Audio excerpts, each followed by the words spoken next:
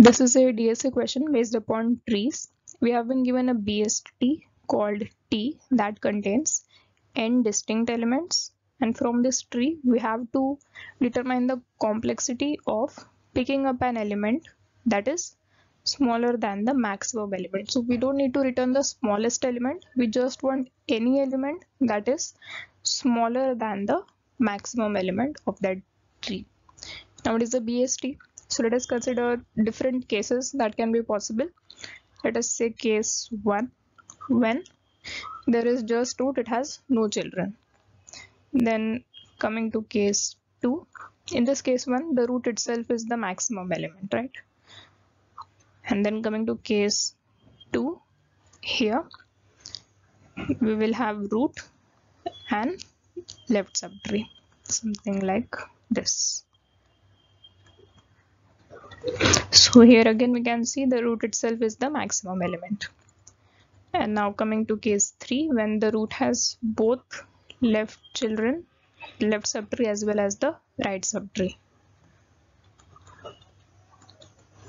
Now in this case, root is not the maximum element. Instead, the last node in this right subtree will be the maximal element. So in all the 3 cases, let us determine what will be the result. So we need to find out an element that is smaller than the maximum. In case 1, we see that there is just the root that is maximal element itself, and there is no node that is smaller than that. So in this case, we will have to return null. But how will we check out that? We'll simply use the condition that if there is root left, if root is having the left subtree, if root left is also null, you can use this condition, root left is null, and similarly you will also check for root right is also null. If that is true, then you will return null. So there is no traversal involved in this code, it will simply take a constant time. So for case 1, we got a constant time.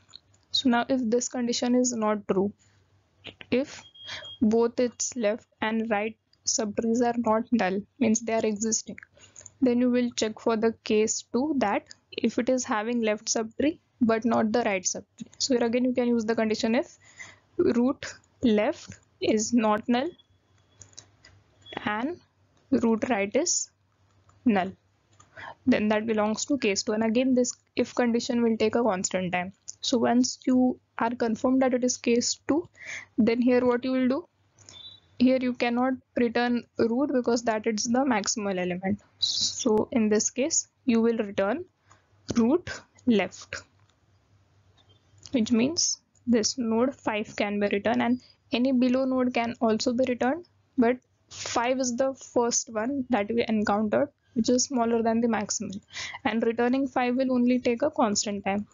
If you go on till the last node of this left subtree and then return that, then that will involve the entire traversal and it will take a linear time. But we just want an element that is smaller, so we'll go for the best case, that is return 5 itself, and that can be done in constant time. So for case 2 also we got a constant time. And then if this condition is also not satisfied, then you will check for this case 3 that both root left as well as root right are present.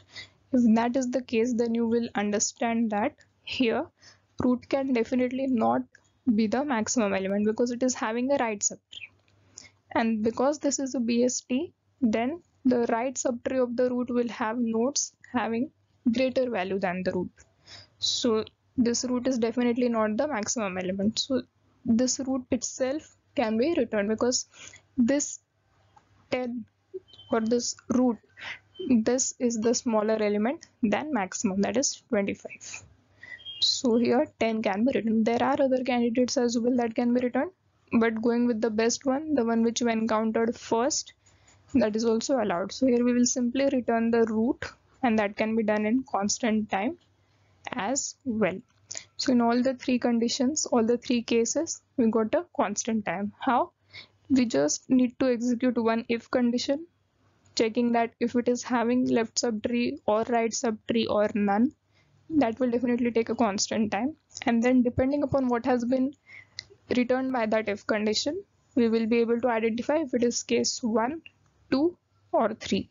If it is 1, then you will have to return null, because here there is no node that is having the value less than the maximum, because this root itself is maximum.